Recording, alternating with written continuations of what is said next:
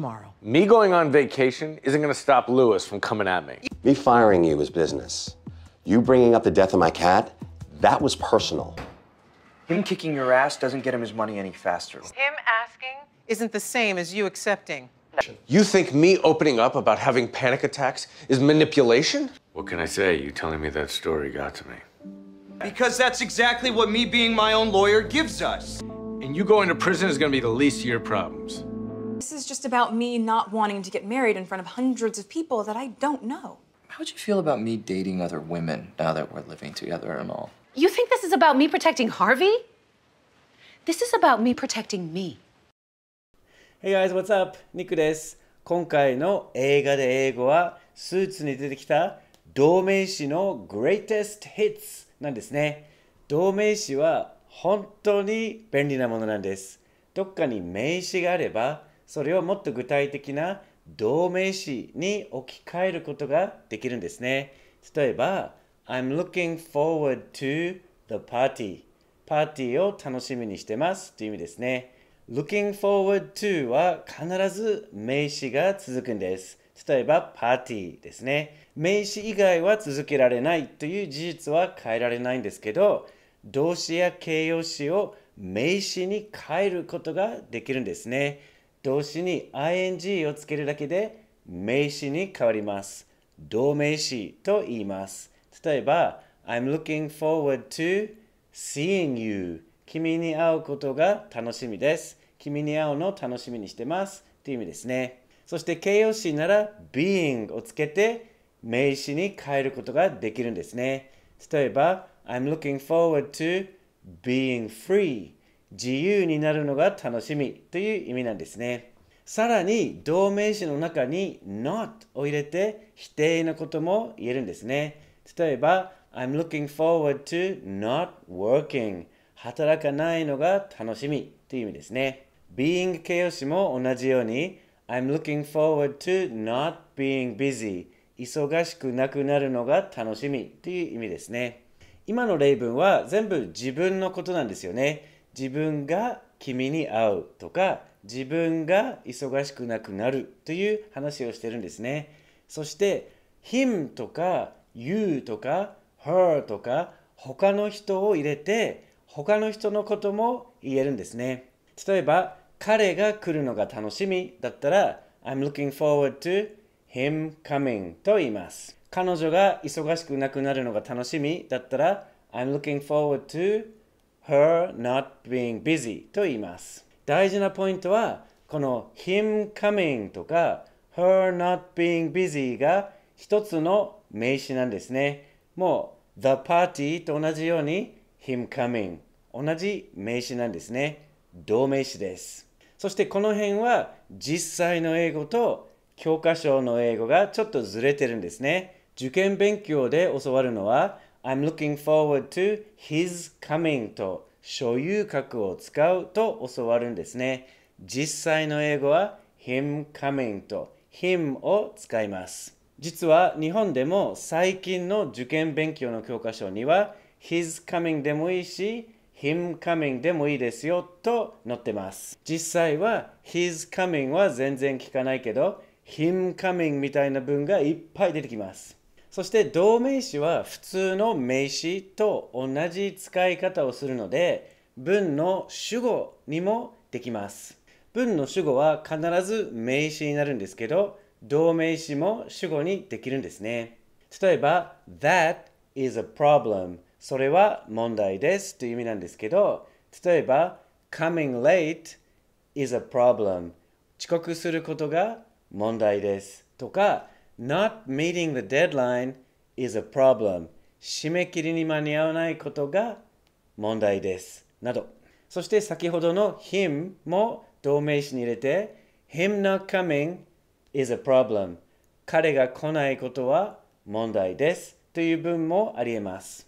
この辺は教科書とちょっと変わるんですね。教科書では his not coming って教えてるんですけど実際の英語はhim not coming なんですね。日本の受験英語の教科書にも I'm looking forward to him coming はあり得ると載ってるんですけど him not coming is a problem のように、主語の場合は him じゃないですよ、his ですよとまだ載ってるんですね。文のここで使う him coming も名詞、そしてここで使っても名詞なんですね。文のどこで使っても同じ理屈なんですね。だからここであり得るけどここではあり得ないという方がちょっと論理的じゃないんですね。一つの名詞だからそれをどこで使っても一緒なんです。本当の英語ならそう言います。そして何百本の映画のセリフを分析してるんですけど、He's not coming を主語にしてるのは全然出てこないんですね。でも、Him not coming のようなものが主語になってるのはめちゃくちゃ出てきます。つまり、この最後のステップだけが教科書と実際の英語はずれてるんですけど、I'm looking forward to him coming までは全部一致してます。この映画で英語シリーズでは以前こういった文を紹介したことあるんですけど、他の例も欲しいという人が多かったので、今回の動画を作ることにしました。今回が動名詞の Greatest Hits なんですね。いっぱい紹介しますので、最後まで見てください。まずは疑問の余地のない him とか us が入ってない動名詞の使い方を見てみましょう。I knew that I would regret doing that to my mom for the rest of my life. regret の後は名詞または動名詞が続きます。例えば、I regret it それを後悔してる。そして I regret doing that そうしたことを後悔してるということなんですね。I knew that I would regret doing that to my mom for the rest of my life. And right now, I'm focusing on having faith in Harvey.I'm focusing on having faith in Harvey と言ってます。have faith in は信念を持つ、簡単に言うと信じるということなんですね。I'm focusing on 何々に集中してるという意味なんですけど、on は前置詞ですよね。前置詞には必ず名詞が続きます。名詞以外は絶対ありえないですね。そして動詞は必ず ing になります。ハービーを信じることに集中してますと言ってます。And right now, I'm focusing on having faith in Harvey. And then spending our time doing this wasn't such a bad idea after all. will と then を取って主語からいきましょう。spending our time doing this が主語で、こうして時間を過ごしたことが wasn't such a bad idea after all. 結局悪いアイディアじゃなかったねと言ってます。spend time plus 動詞の ing はよく使う文型なんですね。例えば I spent time studying 勉強して時間を過ごしましたとか I spent 1 hour making dinner 夕飯を作るのに1時間使いましたとかそういう文型なんですね。そしてここではそれを主語にしてるんですね。主語にするので必ず動名詞になります。And then spending our time doing this wasn't such a bad idea after Telling all. them you're coming shows them respect. Not telling them shows them more. ここでハービーが Telling them you're coming shows respect と言ってます。Telling them you're coming が主語なんですね。私は今からあなたを攻撃しますよと先に伝えることが敬意を示してますよと言ってます。今から訴えますよと知らせた方がいいんじゃないとハービーが言ってるんですね。それに対してジェシカはNot telling them shows them more と言ってます。今から攻撃しますよって伝えないことがもっと敬意を示してますと言ってます。Not telling them が主語なんですね。このように文が not から始まることが普通にあります。とっても多いです。普通の英語です。Telling them you're coming shows them respect. Not telling them shows them more. Not wanting to be shot is a hell of an incentive to lie. And an easy thing for a jury. この文も not から始まってるんですね。Not wanting to be shot がこの文の主語です。撃たれたくない、拳銃で撃たれたくないことが嘘をつく立派なインセンティブだと言ってます。つまりクライアントは嘘をついたんですけど、それは撃たれたくないからそうしたんだよね。しょうがないですよね。陪審員もきっと分かってくれるでしょうと言ってます。Not wanting to be shot is a hell of an incentive to lie. And an easy thing for a jury to. But not going in there isn't going to change what happened. これは小さい頃のマイクが両親を亡くしてしまったんですね。両親が交通事故で亡くなったんです。そしてお葬式の外にいて中には入りたくないと言ってて、牧師さんがその中に入らないことは起きたことを変えないよと言ってます。つまりお葬式に出なかったことで両親は生き返ったりしないよみたいなことを言ってるんですね。But not going in there isn't going to change what happened. Thinking about it and talking about it aren't the same thing. ここでは thinking about it and talking about it are not the same thing と言ってます。つまり A と B は同じことじゃないんだよと言ってるんですね。そして A も B も動名詞にしてるんですね。ドナーがレイチェルにその話をしちゃダメでしょうって言ってレイチェルがあなただって考えたでしょって言ったら考えることと話すことは違うんだよと言ってます。心で思っても言っちゃいけないことがあるんだよと言ってる感じなんですね。Thinking about it and talking about it aren't the same thing.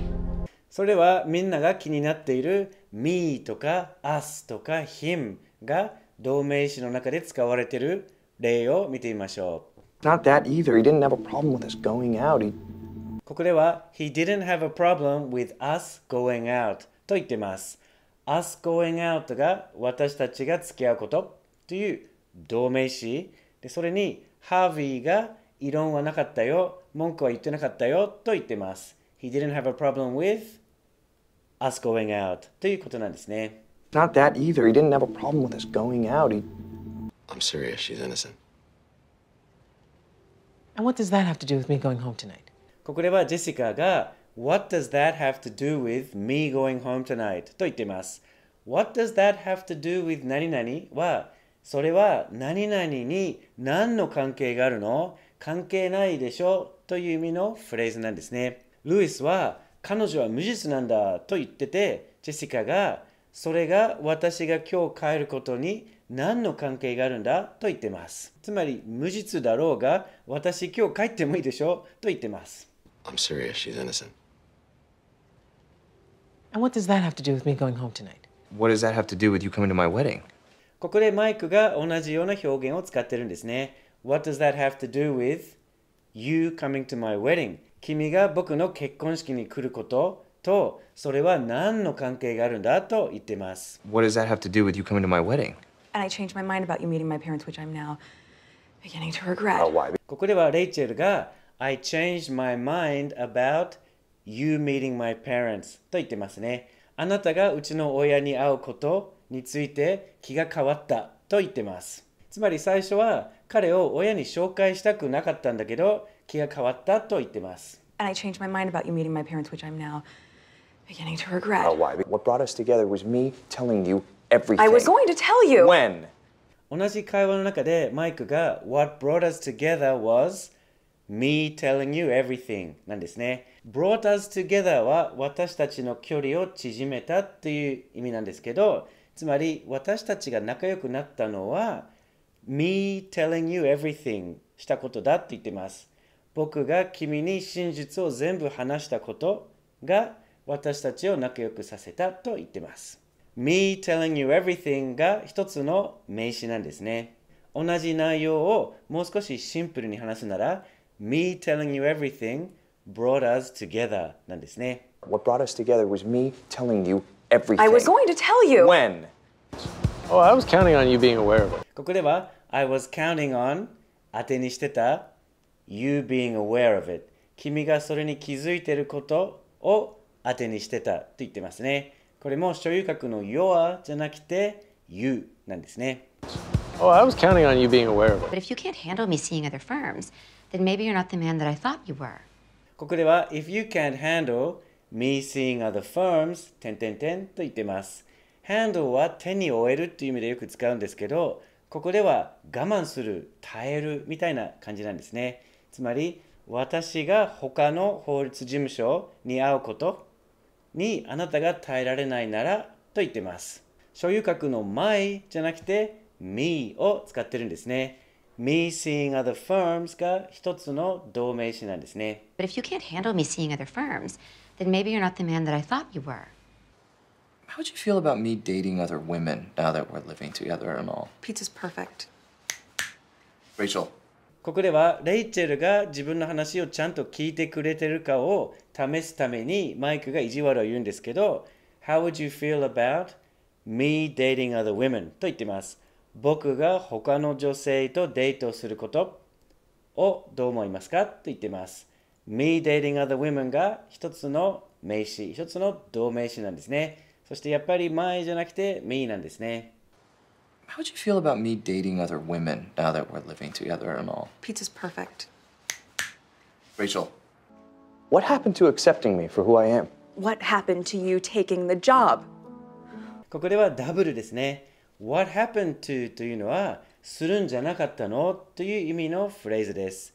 What happened to accepting me for who I am? と言っています。僕をありのままに受け入れてくれるんじゃなかったのと言っています。それに対してレイチェルが What happened to you taking the job? You taking the job が一つの動名詞なんですね。あなたがその仕事を引き受けるという意味なんですけど、あなたこそその仕事を引き受けるんじゃなかったのと言い返してますね。What happened to accepting me for who I am? What happened to you taking the job? I'm good. You're good with me working on the takeover with Logan. ここでは You're good with me working on the takeover with Logan と言ってます。ローガンが確か彼女の元彼かなんかですね。そして私がローガンと一緒に仕事をするのはあなたは平気なのと聞いてるんですね。You're okay with それに異論はない。それに対して平気ですという意味なんですけど Me working on the takeover with Logan が一つの動名詞なんですね。私がローガンと仕事をすることなんですね。ここも my じゃなくて me なんですね。I'm good.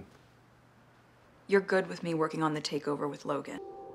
You're talking about me selling out my friend. I'm talking about $500 million. ここではクライアントが You're talking about me selling out my friend と言ってます。これも my じゃなくて me なんですけど sell out my friend は友達を売る。つまりお金のために友達を裏切るという意味なんですけど、ハービーが提案しているのは僕が友達を売ることなんですよと言っています。それに対してハービーが500億だぞと言っています。You're talking about me selling out my friend. I'm talking about $500 million. Want to know why? Because he was awesome and they were tired of him intercepting their passes. ここでは They were tired of him intercepting their passes と言っています。これはスポーツ選手をあのチームが引き抜いたということなんですけど、intercept their passes はパスをカットするという意味なんですね。なぜあの選手を引き抜いたと思う？それは彼が自分たちのパスをカットすることに飽き飽きしてたからだと言っています。I'm tired of は飽き飽きしてる、うんざりしてる。でその of の後は名詞か動名詞なんですね。His intercepting じゃないですよ。Him intercepting が普通の英語なんですね。You want to know why? Because he was awesome and they were tired of him intercepting their passes. You know what? I'm getting pretty tired of you using that word with me. ここも同じ表現なんですね。I'm getting pretty tired of うんざりになってきた、飽き飽きしてきた You using that word with me という動名詞なんですね。あなたが僕に対してその単語を使うことに飽き飽きしてきたんだと言ってます。そしてやっぱり your じゃなくて you を使ってるんですね。You know what? I'm getting pretty tired of you using that word with me. Donna, I appreciate you telling me this as a friend. ここでは I appreciate you telling me this ですね。君がこれを教えてくれてることを感謝してますと言ってます。You're telling me じゃなくて You telling me なんですね。You telling me this が一つの名詞、一つの動名詞なんですね。Donna, I appreciate you telling me this as a friend. You think this is about me protecting Harvey? This is about me protecting me. ここでドナーが You think this is about me protecting Harvey? と言ってます。私がこうしてるのは私がハービーを守りたいからだと思ってるのと言ってます。その後 This is about me protecting me と言ってます。これは私が私を守るという話なんですよと言ってます。about も前置詞なので必ず名詞が続きます。そして動詞なら動名詞になりますね。me protecting me がなんか面白いですよね。動名詞の中だとこれがありえます。You think this is about me protecting Harvey? This This is about me protecting me. It's not legal for us to talk to her. There's no law against me running into her by accident.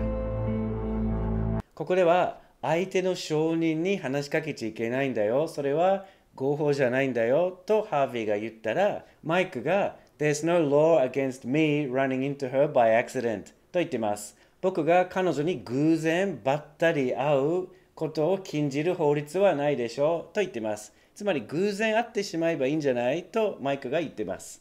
実際どうなんでしょうね。It's not legal for us to talk to her. There's no law against me running into her by accident. Well, I made a promise to Harvey. And if it's a choice between Jack hating me and breaking that promise, I'm picking Harvey every single time. ここでルイスは僕はハービーに約束したんだ。で、僕はその約束を裏切らないということを言ってるんですけど、ルイスが If it's a choice between Jack hating me and breaking that promise って言ってます。ジャックに嫌われることと僕が約束を破ることという選択肢だったら、僕はジャックに嫌われる方を選びますねと言ってます。ハービーを選びますねと言ってます。ここでジャックスと所有格じゃなくてジャックと言ってますね。Well, I made a promise to Harvey. And if it's a choice between Jack hating me and breaking that promise, I'm picking Harvey every single time. You know, that's the second time in 2 days that you jumped right to me being the bad guy. Well, That's the second time in 2 days. 2日間で2回目だと言ってますね。で、その後、that なんとかです。that 以降が普通の文なんですね。You jumped right to me being the bad guy と言ってます。jump right to がちょっと難しいですけど、すぐ決めつけるっていう意味なんですね。つまり、僕が悪いやつだって君がすぐ決めつけたのがこの2日間で2回目だねと言ってます。jump right to の後は必ず名詞が来るんですけど、ここでは me being the bad guy と言ってます。me なんですね。前じゃないですね。me being the bad guy というのが一つの動名詞なんです。you know, that's the second time in 2 days that you jumped right to me being the bad guy. Well, And the only way to stop him is you being on vacation. ここではジェシカが The only way to stop him が主語、彼を止める唯一の方法は is you being on vacation と言ってますね。あなたが休暇を取ることだと言ってます。ここもやっぱり your じゃなくて you なんですね。And the only way to stop him is you being on vacation. This is just about me not wanting to get married in front of hundreds of people that I don't know. This is just about me not wanting to get married in front of hundreds of people I don't know と言ってます。ちょっと長いんですけど、大事なのは This is just about の後は動名詞で、その動名詞が me not wanting to get married なんですね。何百人の知らない人の前で結婚したくないという話なんですよと言ってます。ここも my じゃなくて me なんですよね。want は進行形にはならないので、wanting と ing 形で見るのは初めての人もいるかもしれないんですけど、進行形にはならないけど、動名詞の ing にはよくなるんです。普通のことなんですね。This is just about me not wanting to get married in front of hundreds of people that I don't know. So I understand you wanting to be here, but I don't understand you not wanting to be with me. ここもそうですね。I understand you wanting to be here って言ってますね。あなたがここにいたいというのは理解できるよって言ってます。your じゃなくて you を使ってますね。そしてその直後に I don't understand you not wanting to be with me って言ってます。私と一緒にいたくないというのは理解できないと言ってます。ここも you not wanting to be with me が一つの名詞、一つの動名詞なんですね。So I understand you wanting to be here, but I don't understand you not wanting to be with me. 先ほど言いましたように、ここまでの使い方は日本の教科書にも認められています。例えば、his coming も正解だけど、him coming も正解だというふうに載ってるんですね。しかし、その教科書には文の最後だとあり得るけど、文の主語に動名詞を使うときは、him じゃなくて his を必ず使いますと載ってます。でも、実際の英語はそんなことないんですね。この him coming が一つの名詞なんです。その名詞を文のどこで使っても同じ名詞なので、どこで使っても一緒なんですね。つまり、ここからのシーンは教科書と異なる使い方なんですね。Trevor, Him kicking your ass doesn't get him his money any faster. He's not gonna see it that way. ここでは友達がやばい人からお金を借りて、で返してなくて、でボコボコにされるみたいな話をしてるんですけど、マイクが Him kicking your ass doesn't get him his money any faster と言ってます。Him kicking your ass が主語。彼が君をボコボコにするという主語なんですね。彼が君をボコボコにしたところで、別に彼のお金が手に入るわけじゃないでしょうと言ってます。Trevor, him kicking your ass doesn't get him his money any faster. He's not gonna see it that way. Oh, that deal. Him asking isn't the same as you accepting. ここではジェシカが Him asking isn't the same as you accepting なんですね。これは動名詞が2つなんですね。これは割と簡単な文型なんですね。A isn't the same as B。A は B と一緒じゃないんだよという文型なんですね。そして A も B も動名詞になっています。彼が頼むこととあなたがそれを受け入れることは一緒じゃないんだよと言っています。このシーンではなんでその話を受け入れたんだよって怒ってて、いや提案したのはハービーだからって言い訳されて、彼に頼まれたからといって受け入れることはないでしょう。結局受け入れたのはあなたでしょうと言ってます。That deal. Him asking isn't the same as you accepting. Me firing you was business. You bringing up the death of my cat, that was personal. ここでルイスが Me firing you was business と言ってます。僕が君をクビにしたことはという主語なんですね。僕が君をクビにしたのは仕事上の話だって言ってます。別に意地悪だとかそういう話じゃなくて仕事上の話だって言ってます。そしてその直後に You bringing up the death of my cat was personal と言ってます。Bring up はその話題を持ち出すという意味なんですね。つまり君が僕の死んだ猫の話を持ち出したのが personal だ。それは意地悪な個人的な攻撃だと言ってます。主語にしてもMe firing you と Me から文が始まることがよくあるんですね。Me firing you was business. You bringing up the death of my cat, that was personal. Let's just say that you kicking ass for him isn't the reason you got the day off. ここは Let's just say that の後に文が続くんですけど、You kicking ass for him がこの文の主語なんですね。先ほども kick ass が出てきましてね、人をボコボコにするという意味でしたね。ここでは全然違う意味で使っています。kick ass は仕事などが絶好調だという意味なんですね。例えば You're kicking ass this month と言ったら君は今月絶好調だねという意味なんですね。ここで君が彼のために絶好調な仕事をしていることが主語 isn't the reason you got the day off 君が休暇をもらえた理由じゃないよ。別に理由があるんだよと言ってます。Let's just say that you kicking ass for him isn't the reason you got the day off. Tomorrow. Me going on vacation isn't going to stop Lewis from coming at me. ここでハービーが Me going on vacation isn't gonna stop Lewis from coming at me と言っています。come at というのは攻撃してくるという意味なんですね。つまり何々することがルイスの攻撃を止めないんだよと言っています。そしてその対策がMe going on vacation なんですね。Me going on vacation が主語なんですね。僕が休暇を取ったことで、ルイスの攻撃が止まらないでしょうと言っています。これも文が Me から始まってるんですね。Tomorrow. Me going on vacation isn't going to stop Lewis from coming at me. You think me opening up about having panic attacks is manipulation? ここで You think の後に文が続いてるんですけど、Me opening up about having panic attacks が主語なんです。長い主語なんですね。そして Me から始まるんですね。パニックアタックはパニック発作というんですけど、つまり急に不安になってドキドキして、もう普通じゃいられないという発作のことなんですね。そしてオープンアップが打ち明けるという意味なんですね。つまりハービーが人に言いづらいこと、自分がパニックアタックを経験しているということを君に打ち明けたことがマニピュレーションだっていうのかと言っています。マニピュレーションもちょっと難しいですけど、操ることなんですね。例えば人を動かすためにその人を操ることなんですね。僕が素直にそれを打ち明けたのに、それを操っていると思っているのかと言っています。You think me opening up about having panic attacks is manipulation? What can I say? You telling me that story got to me.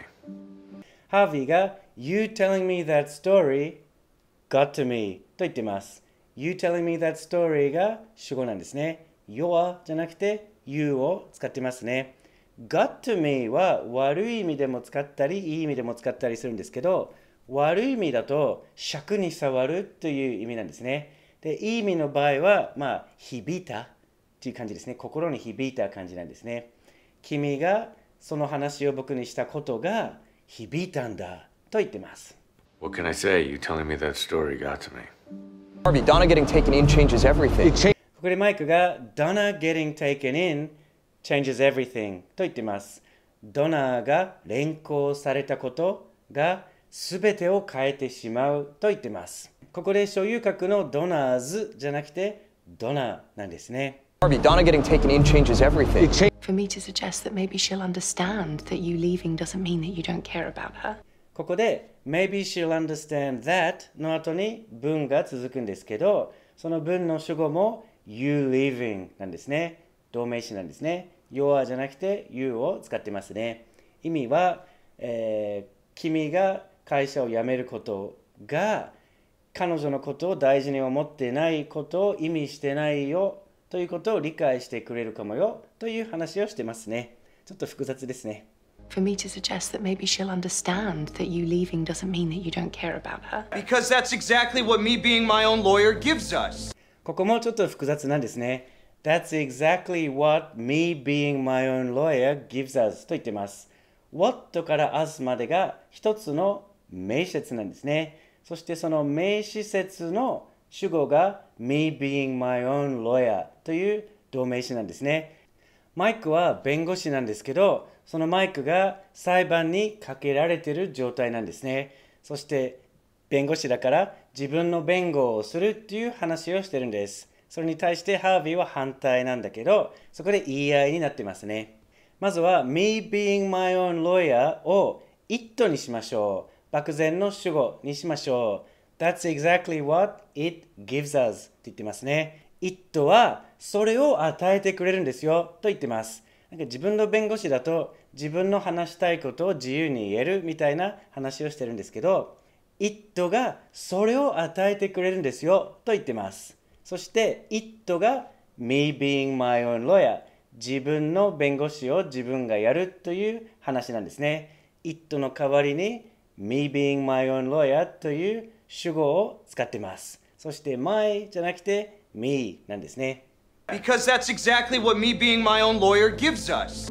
And you going to prison is going to be the least of your problems. ここで and には文が続いてるんですけど、その文の主語が you going to prison 君が刑務所に入ることと言っています。You going to prison is going to be the least of your problems と言っています。The least of your problems は問題がたくさんあるけど、その中の一番小さい問題だと言っています。つまり、君が刑務所に入ることよりもいっぱい大きな問題が出てきますよと言っています。And you going to prison is going to be the least of your problems. Harvey, letting Mike take the reins is not him giving up. It's him growing up. ここでジェシカが Harvey letting Mike take the reins これが主語で動名詞 is not him giving up これも動名詞なんですね。つまり A is not B というとっても単純な文型なんですけど A も B も動名詞なんですね。The reins というのは乗馬をするときの手綱なんですね。で、take the reins という熟語があってそれは主導権を握るという意味なんですね。つまりハービーがマイクに主導権を握らせるのは彼が諦めることじゃないんですよと言ってます。その後 It's him growing up と言ってますね。彼が成長したことなんですよと言ってます。Harvey, letting Mike take the reins is not him giving up. It's him growing up. いかがでしたか？今回の動名詞の話は分かりましたか？その中の例文を全部完璧に理解できてなくても、とりあえず動名詞はこのように使われていることを分かってください。僕は映画やドラマの台本を400本ぐらい分析してるんですけど、この him coming のようなものがいっぱい出てきます。ですが、his coming みたいなものは出てこないんですね。教科書に書いてある説明よりも、これが実際の英語なんですね。とっても不思議な話なんですけど、これが本当の英語なんですね。どうしてこういうふうになったかを僕の持論を紹介します。英語には完結している文にプラス動詞の ing を付け足す分子構文という文法があるんですけど、例えば I'm looking forward to him が完結している文、そして coming を付け足しているという感じなんですね。そういう文と動名詞がなんかちょっとごちゃ混ぜになるというか、境目が曖昧というか、そういうことでこうなったんじゃないかなと思います。そして him coming が動名詞となってから、その後動名詞が主語にもできるわけだから、主語も him coming で使われるようになったんじゃないかなと思っています。とにかくこれが本当の使い方なんですけど、受験生の方はテストでこれを使わない方がいいかもしれないですね。事実を知らない先生が罰にしてしまう可能性が高いので、受験生は教科書に書いてある通りにした方が無難だと思います。映画やドラマで勉強すると本当の英語がわかりますね。そして次回もお見逃しのないようにチャンネル登録もしましょう。それでは See you next time!